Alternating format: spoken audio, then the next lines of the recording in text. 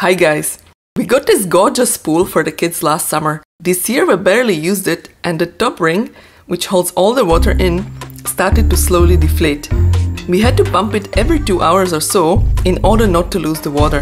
There's a small puncture somewhere that's very hard to find just by looking at it. So I heard of this method of putting a soapy solution on the ring and I'm going to try it out.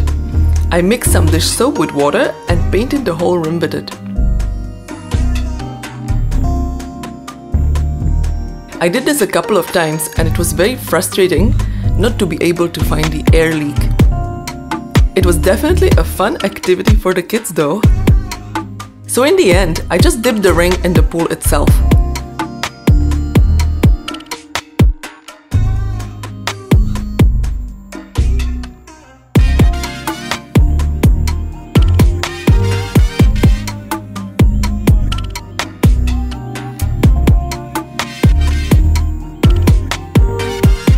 Look at those bubbles! I feel like a hero now.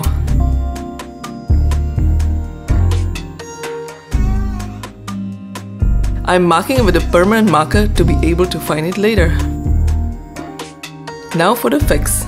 This pool came with the repair patches already.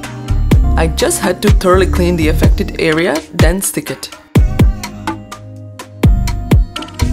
In the retrospect, I could have cut out a smaller circular shape from the patch instead of using it all. Anyways, the pool is fixed. Now we can just sit back and enjoy it again.